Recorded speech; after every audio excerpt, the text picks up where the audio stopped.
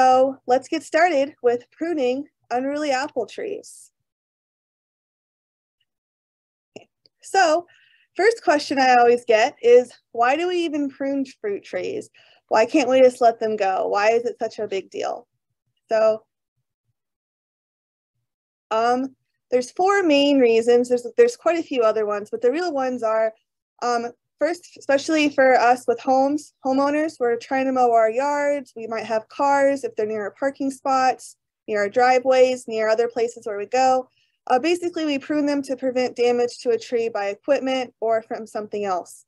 So every time there's damage to a tree and the bark gets broken or a branch gets broken, it's an entry point for insects or for diseases to come in. So we prune to make sure that, one, we're not causing any obstacles in our paths, and then two, the tree doesn't get hurt by it. Farmers typically, we refer to this as tractor blight. So whenever we're out in the orchards, commercially too, it's always a big concern to make sure that tractors and equipment aren't hitting trees, causing tractor blight. The next part is it opens up the canopy. So whenever we're growing fruit, whether it be commercially or for our own use, having an open canopy allows for air to come in, and the more air movement, the quicker those leaves and branches and fruit dry out. And that's really important because there's a lot of fungi and bacteria that also want to eat your apples or any other fruit that you grow. And the less water that's available for them, the better. So they need a lot of water, or a lot of water film and moisture to grow. So that's one of them. The second one for opening the canopy is apples need sunlight to turn red and ripen. So if there's a lot of shade going on, you're not going to get nice red, fully developed fruit. And last but not least, the wood needs to have some direct contact with the light, because that's how new apple buds develop. If it's completely shaded out, you won't get any new apple buds forming.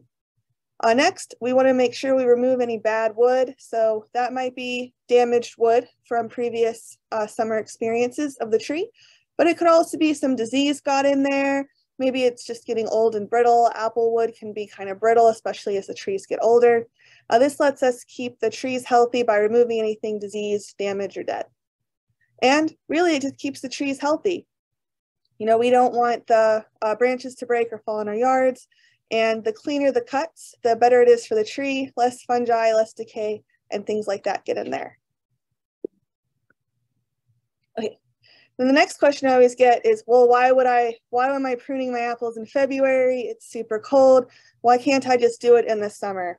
And there's a couple of reasons for this. The first and the biggest one is less chance of pest infections.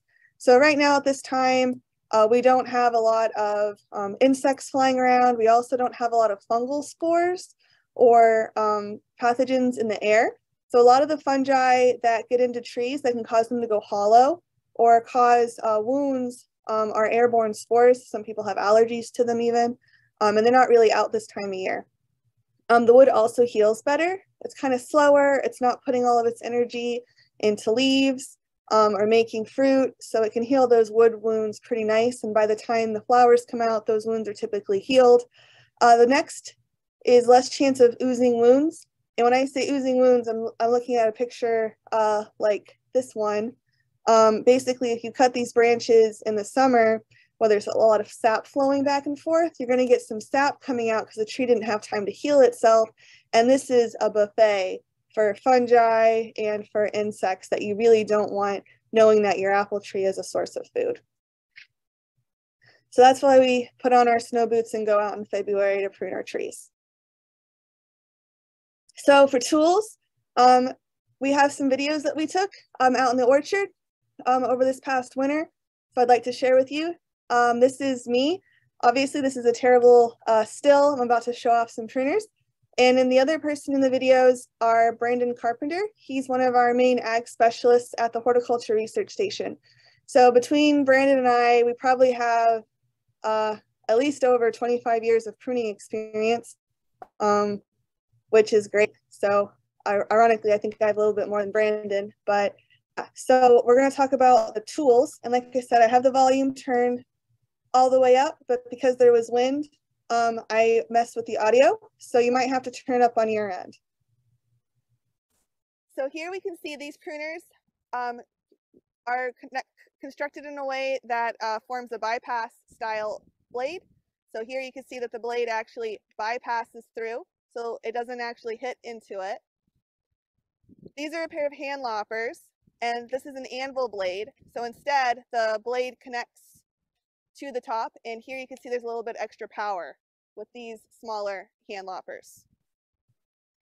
So this is also a bypass, a little longer. So this is nice because you can extend your handles out and have, you know, multiply your leverage on the handles. These Fiskars also have kind of a lever, so the blade is not connected directly to the handle.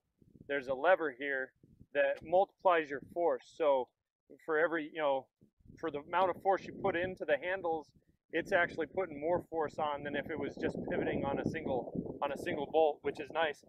Here's another example, another bypass, but this one is kind of just the straight to the jaw, to the blade, and whatever force you put into it, it's, you know, it's basically just the law of a lever, where it is greater force here than it is where you're handling it, but it's not multiplying it any for you. So once you figure out what kind of blades you want to use, and my suggestion is, if you're going after an older tree that hasn't been pruned for a while, to definitely go for ones that have a little bit more power for your punch. So something like this, or hand loppers. You don't want to use a pair of hand shears on this. Yes, there are some cuts you can make, but if you're renovating an older tree, you definitely want to make sure you have a pair of these. The other piece of equipment that you'll want to have, nope, handsaw, is the handsaw. So the other piece of equipment that you'll want to have is a handsaw. So it looks like this. Latches here.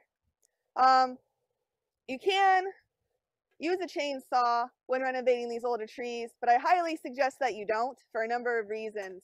One, whenever you cut with a chainsaw, that edge is going to be very jagged, and you're going to have a lot more pathogenic fungi and insects and damage there, and that tree is going to have a harder time to heal itself. So if you can avoid using a chainsaw, it's better. And we'll talk about some of the cuts and decisions you can make to avoid using a chainsaw. But if you feel like you have to, I don't recommend it. You should be able to do all of your pruning with the handsaw, loppers. Should be able to get you through most of it. All right. Then, well, do you want to talk about the cleaning? We're going to talk about the cleaning. Is it still rolling? Good. Okay. So the other thing that we have to think about whenever we're maintaining older trees, or any tree in general, whenever we're using these tools, is proper disinfectant of our blades. So you can go out and just pick up some disinfectant wipes. It doesn't matter what brand. Most of them will work fine. You can also get some rubbing alcohol, and spray them too if you prefer. This is just cheap and easy. So before you do a new tree, whatever, it's fine. Before you do a new tree, you should always clean down your lopper blades and your saw blades. So you don't have to be super crazy with it. Just make sure there's no pieces of wood, no chunks. There's some bacterial and fungal diseases that you can easily spread from tree to tree, or from an infected area to a non-infected area. So definitely do that when you buy your blades. After doing that, or if you cut into anything that's suspect, go ahead and do it, and sanitize your blades. All right, so you can also use 10% bleach to sanitize your blades. I just don't like using bleach because I always ruin all my clothes whenever I do this. And there's been a lot of research, especially for diseases on apple and 70% rubbing alcohol or just using some kind of disinfectant wipe works just as good. So there's different ways that you can manage that, but I definitely recommend, this is a mistake I see people make all the time. They cut into a little bit of dead wood, or they cut into something that's actually a canker, and it doesn't take very much bacteria or fungal product to basically inoculate your tree even worse. So between every tree, definitely sanitize, and then if you cut into something suspicious, sanitize them again. So here we can see these. All right, we don't need to watch it again. So for order of operations, now that we talked about the tools, this is typically how I break down cutting up a tree. So here we have a tree here that hasn't been pruned for a number of years. Brandon said it was about 5 or 6 years since anyone had really pruned it. And these are the order of operations for a tree like this. So we have the 3Ds, which I'll talk about in a minute. Then we have suckers from the roots, suckers from the shoots, anything that's overlapping, and then branches going back towards the trunk. So the branches going back towards the trunk are usually a problem on younger trees or trees that are still kind of growing. Typically on the older trees, hopefully those branches have been taken care of before, but you still may have some of them. So the 3Ds, damaged, diseased, and dead. So anything that's been damaged from a storm, anything that's been damaged from something hitting into it, a kid playing on it. For instance, this tree,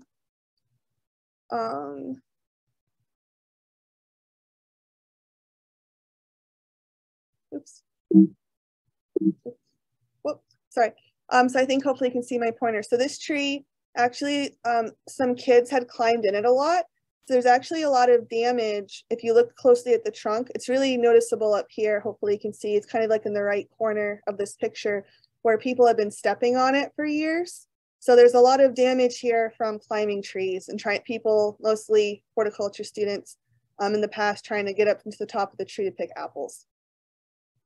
So this branch right here is damaged, and it was damaged. You can see there was a break here. It was also pruned back, and it has become, eventually was diseased, and now it's dead.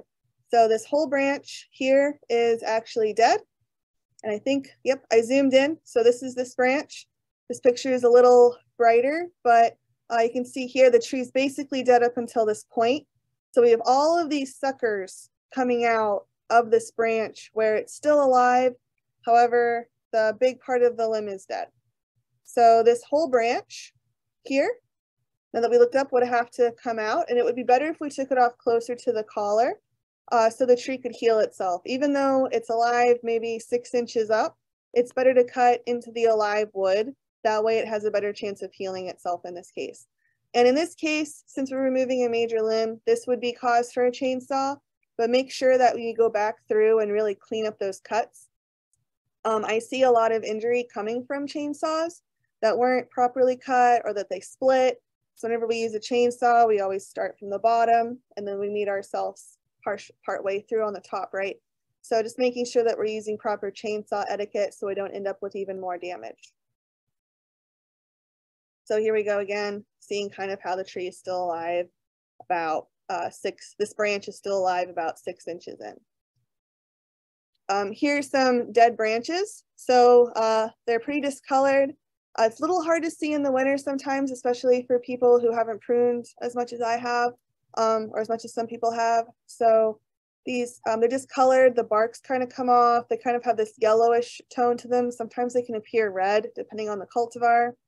But whenever we see dead branches, in this case, this limb is also dead, and you can kind of see how it's losing its bark. It kind of has this weird off color to it. And the best way to tell is just nick it a little bit. So either take like a pocket knife or your pruner and just see if it's green underneath. If it's not green, it's dead. If it's hard to tell, it's probably on its way to being dead.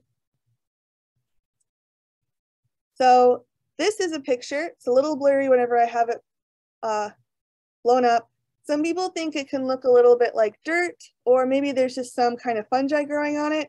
This is fire blight. So fire blight is a bacterial disease that apples get that can just kill a little tree. So it'll completely kill baby trees, pretty much trees under 5 or 6 years old can die from it. On these larger trees, like for instance, this tree in the background's over 50 years old that we're taking these pictures from. Fire blight's not necessarily going to kill it, but if you cut into this and then you cut into your next tree without sanitizing, you could spread the infection. So the best thing to do if you see something like this is to cut back at least 6 to 8 inches from the edge of the canker. So here might be a little hard to see, but there's like this weird edge. However, this is kind of where the tree thinks the bacteria is, but the bacteria is actually all the way back. And the harder the wood, so the older the branch, the less fast, I guess the more slowly the bacteria moves. So the bacteria moves slowly through older established wood, but 6 to 8 inches. So for instance, this is a pruning cut that someone made, and this is not enough. So basically what they did here was they got that bacteria all over their blades whenever they made this cut, but the fire blight bacteria is still way in this branch. So this is a no-no. This is not a good cut. This is actually one of the worst things you can do when you're pruning a tree. So whenever we're doing our dead, diseased, or dying limbs, we want to make sure that we take them all out completely as far back as we can. And if you have a fire blight strike on a branch that's going into the main trunk of the tree, if it's an older tree, you can just cut it back as far as you can. Eventually the tree may collapse, but it'll be years. And if it's a younger tree, it can be better. When I say younger, I mean under 5 years old. You can watch it, just see if a canker develops. And if the canker develops, it's actually best to just pull the tree out. So moving on from the 3Ds, let's talk about suckers from the roots. So in this picture, so you can see this is a very nice large sized tree. And if you look closely, there's lots of little, they kind of look like baby apple trees. So, but they're not baby apple trees. They're suckers. So all apples are grafted unless they're a rooted cutting, but a rooted cutting gets like 40 foot tall. And since they're grafted, there's 2 different apple trees connected together. The top part is called the scion, and that's what we eat. So like think Honeycrisp, Golden Delicious, Red Delicious. And then the rootstock is a completely different type of plant, different different cultivar. So in this case, this is an old seedling rootstock. And what it's trying to do is it's trying to put up new shoots. So then eventually what'll happen is the rootstock doesn't actually want to support the scion. It wants to make its own leaves. It wants to make its own apples. It doesn't want to keep supporting this. So that's one of the other reasons we have to manage the suckers. The rootstocks will actually put more energy into the suckers than they will the main tree if allowed to. So here's a close-up again of this dead branch, but if you look again, we can see all these suckers coming from the ground, and in this case, they're pretty old. So it's been a couple of years. So we can actually see on this one, some of these suckers are 2 or 3 years old at this point. So they also need to come out. And one of the reasons we take them out right after getting rid of the dead, dying, disease stuff is because it really opens up our view of the tree. They can grow really tall. They can get up to 5 or 6 feet tall in one season, depending on the rootstock. The next is the suckers from the shoots. So some people call these water sprouts. And basically what they are they're just a vigorous 1-year-old growth coming from the top or the scion part of the tree. So here you can actually see quite a bit of them. Typically they're because previous pruning cuts were not deep enough and there was a couple of buds left that were allowed to grow. These will not necessarily be fruitful for quite a number of years. Also, since they grow straight up, they're more prone to breaking if they get fruit on them when they're older. Now you can use them and bend them or train them to establish a new branch in an area where something broke, or like for instance, this tree doesn't have anything in a certain area, so we might train one, bend it down basically to try to get a good angle on it so it does grow correctly. But most of them are stuff that we have to get rid of. Next is overlapping. So this picture might be a little hard to see, but if you have two branches that are overlapping with each other, they'll actually bump and rub into each other. The weight from the apples will also cause the branches to bend over time. So if the apples are bending, if the apple branches are bending because there's so much apples on them and you get a lot of wind, they'll cause this breakage and rubbing. And this is a great place for diseases or insects to come in and cause problems. It's also hard to see, moist, dark. They absolutely love it. This also can become problematic because we talked about shading as a major issue of why we prune trees. So we want to make sure that the top branches aren't shading out the bottoms. A lot of times when we talk about the ideal shape for an apple tree, we actually kind of want them to look like Christmas trees. We want them to have short branches on the top and bigger branches on the bottom, and that's because we want even light distribution, unless you only want to pick apples from the top. So the next and last one are branches going back towards the trunk. And again, this is that shading issue that we were just talking about. So this is more problematic on younger trees, but here's my little stick figure. It's a little easier to see this way. We have all of our nice happy branches coming out, and then this one branch was going back towards the leader, and this is the branch that we would remove. So anything that's growing back towards the center of the tree, we want to take out if we're growing an older semi-dwarf tree. So whenever we're making cuts, we really want to do a 45 angle cut. This is called a beveled cut. We want to make sure that it's not too high. So my red lines are coming across here, but this one and so the first one and the third one are the cuts we're looking for. This second one, it's too high. It's too high of a steep angled, and there's too much wood here. So basically what we're doing is we are encouraging this bud to grow. Whenever you make an angled cut like that, this bud is going to open. So if there was a bud here, like right on this area where my mouse is, because of the way that the wood is sloped and the way that the plant hormones work, this one is more likely to open. So in this one, there's a little too much wood here. So if there was a bud here, they both might open. This is an ideal cut. And then this one, again, the same problem, it's a little too high. So if you wanted to make a heading cut or a flush cut like that, there's a couple of reasons you would want to make a heading cut or like a flush cut, like a flat cut, but you want to do it a little closer to the buds that you want to open. And whenever you make a flat cut, it's kind of a betting game which buds are going to open, and they might not be going the direction you want. So I have another video of Brandon doing more pruning. So he's going to do pretty much everything we just talked about on this older tree, except for the suckers. So we already took care of the ground suckers. I spared you that. So let's watch Brandon do some pruning on this 50-year-old apple tree. And it'll be quiet for a little bit. So right now he's just pruning off either the water sprouts that were older or the ones that are just growing this year. Now, you'll notice I'm taking the inside here. None of these branches are going to be productive for me. The budwood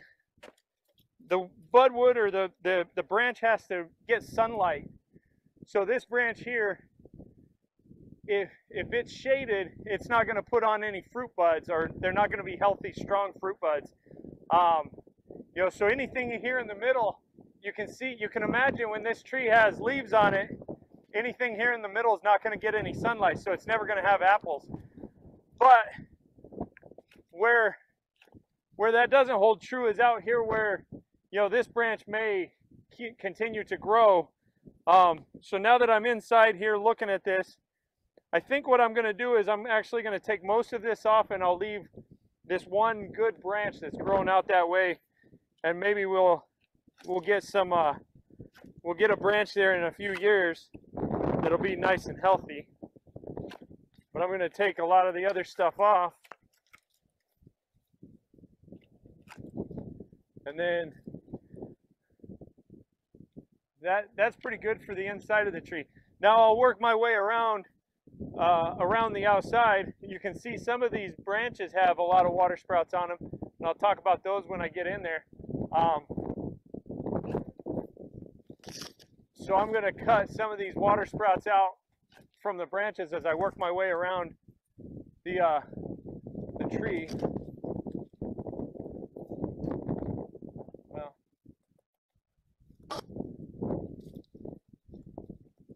Well, we're going to come around a couple of times, so I'm not terribly concerned about getting everything perfect the first time out. I can make more defined decisions and probably better decisions when I get a good idea of how the whole tree looks, and getting the water sprouts out will help me do that. And then this is sped up. He's just making more and more cuts. So Brandon, when you're making those cuts, what kind of cuts are you making? Flush cuts? Yeah. So Okay. We're making the cuts flush to the base of the tree. We really don't want any new wood to come off of that. So these aren't any renewal prunings. This is just getting rid of tissue that's grown. And if you don't flush them out, if you leave a little bit of wood or a bud there, those buds are going to break that were at the bottom, and you're going to get even more suckers there next year. Yeah. And like Brandon said, they can grow up to 3 or 4 feet a year. Yeah. And I'll look as I go around, and if I find one that was left a long cut, I'll point it out.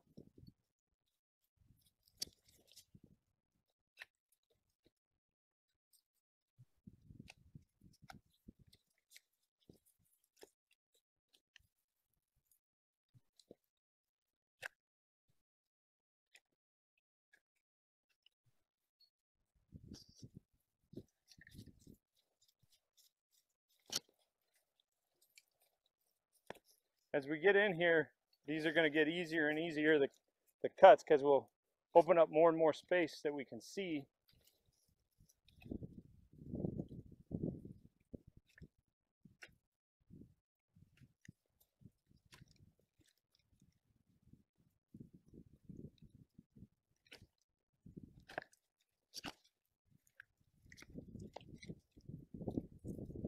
Okay.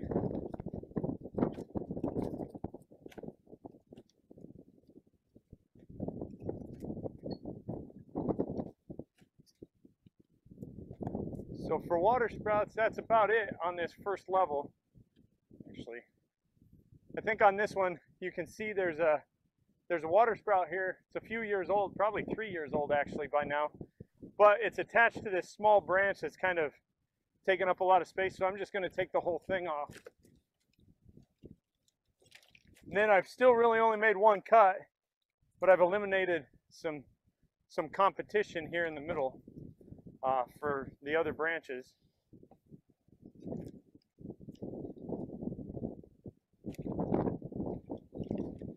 Okay. So now on the ground, as far as the groundwork goes, we're pretty good for water sprouts. I can see some water sprouts still up in the top of the tree, but we'll deal with those as we get up there.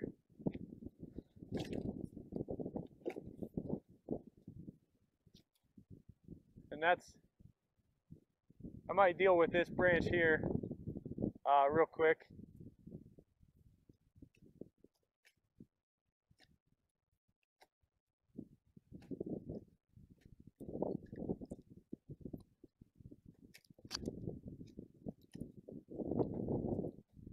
Here's a good example of, they left a little stub here. So you can actually see they had a year's worth of growth here. They cut a branch off, and that healed over most of the way. And then the next year they came in and cut another water sprout off, but they cut it past that first one out here a distance, and then another water sprout grew. You know, so what I'm going to do is I'm going to come in here and actually cut that down as flush as I can get it. That's no guarantee that there still won't be a water sprout come out there, but it'll probably be weak. It won't amount to much, and we'll be able to deal with it next year, and we won't get that continuing growth, you know, where you keep getting stubs out. All right, so hopefully that made a little bit of sense whenever we're dealing with water sprouts. So one thing I just wanted to point out was, so Brandon just made that cut, and you can see how there's kind of like that dark dark spot in the center. So that's necrotic tissue. So because those cuts were made incorrectly, some fungi or some kind of pathogenic organism that likes to eat wood got in there, and it started causing a little bit of necrosis. So what Brandon should do next is he should disinfect his pruners, even though he's still going to be working on the same tree, just because we don't want to spread whatever's in that wound that was caused from that incorrect pruning a couple of years back to go throughout the tree even more. Okay, so, oh, wrong order. So this is a still of the tree before we started pruning. So I didn't bore you guys with all the details of every single cut we made. So this is what it looked like at the beginning. We had all of our suckers here. We even had a mulberry bush that had been there for a couple of years coming up.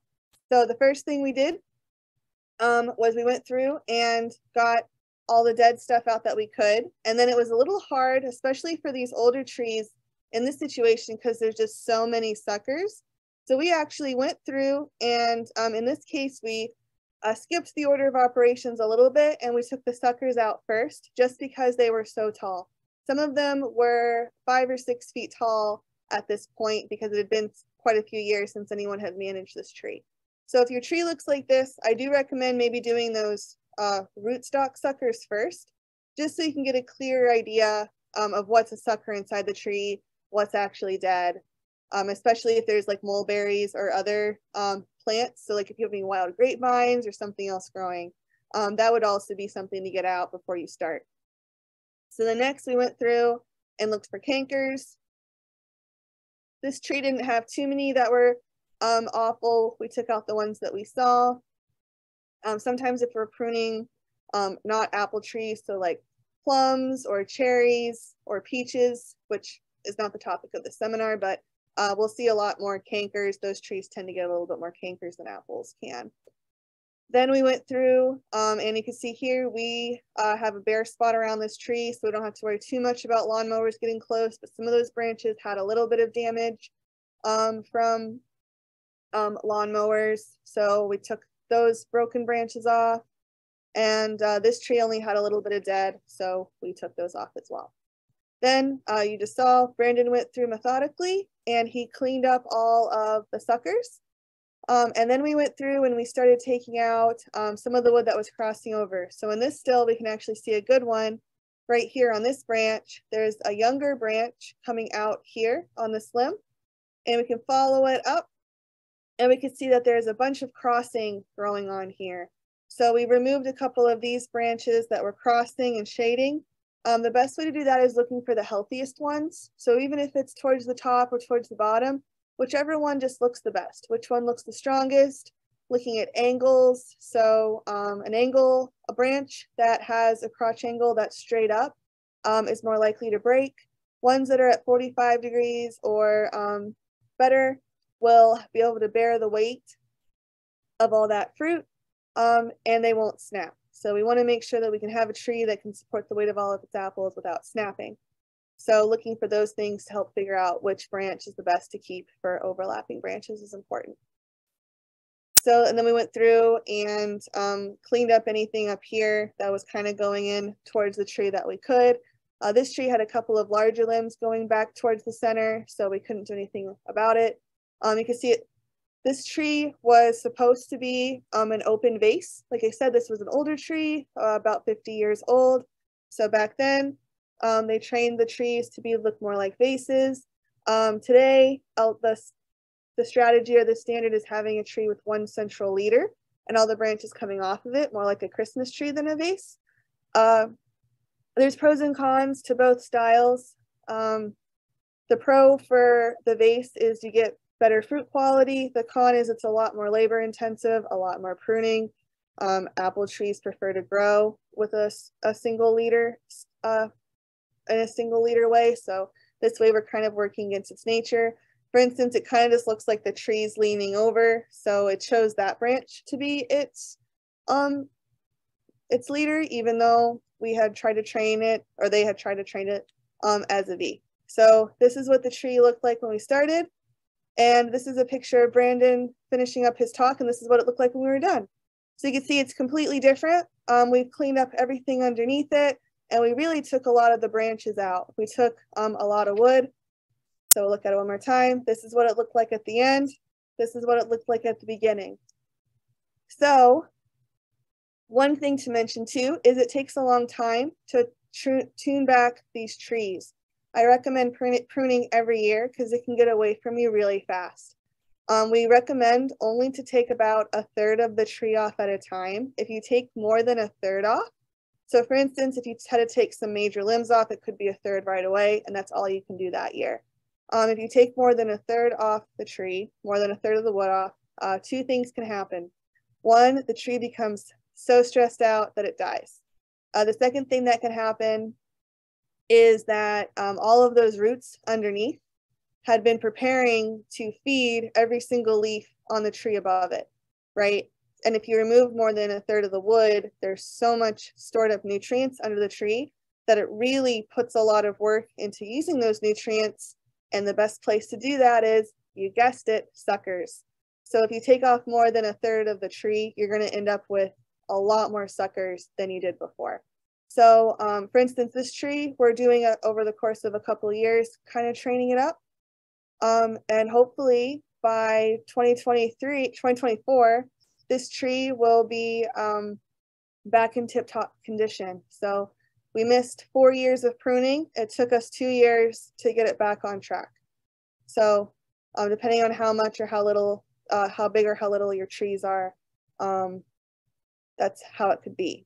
So one thing that I didn't mention that's also a no-no is you should never head an apple tree. So some trees, landscape trees, might be okay with heading. I'm not 100% sure on which ones are, but for apple trees, you should never head them. If they're getting too tall, cut them back to a branch that you'd like at an angle, but try to make sure it's like the diameter of that cut is less than 4 inches.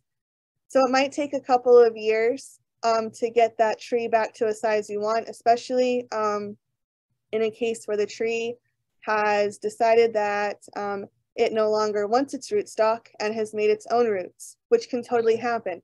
Just like the rootstock can decide that it wants to make its own fruit, its own scion part, the scion can decide that it no longer wants to be on the rootstock and make its own roots.